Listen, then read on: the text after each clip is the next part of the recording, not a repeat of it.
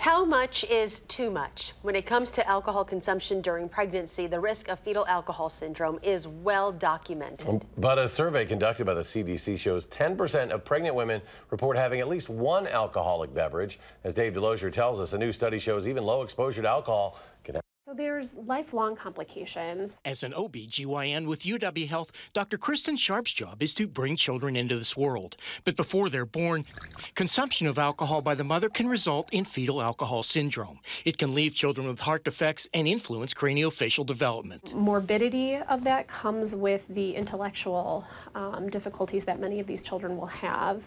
But a study conducted in Australia looked at whether even a small amount of alcohol during pregnancy would cause a problem. They looked at more than 400 children whose mothers consumed a small amount of alcohol while pregnant. By using 3D imaging, they detected facial characteristics like smaller eyes, a thin upper lip, and a flat area above the upper lip consistent with fetal alcohol syndrome. I think it speaks to the fact that fetal alcohol syndrome isn't a 100% yes, you have it, and 100% no, you don't have it. It's more of a spectrum.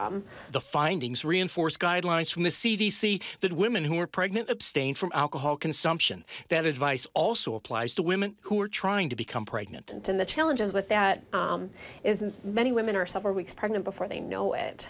And during that early phase of pregnancy, as the embryo is forming, that's when the embryo can be most at risk of having some of those negative effects.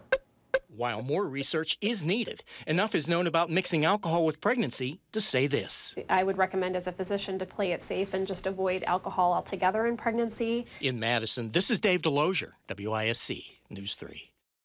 I think intellectual difficulties associated with fetal alcohol syndrome don't normally present until school age. Because the children in this study were just 1 year old at the time of the 3D facial scans, it can't be determined the full impact fetal alcohol syndrome will have on them.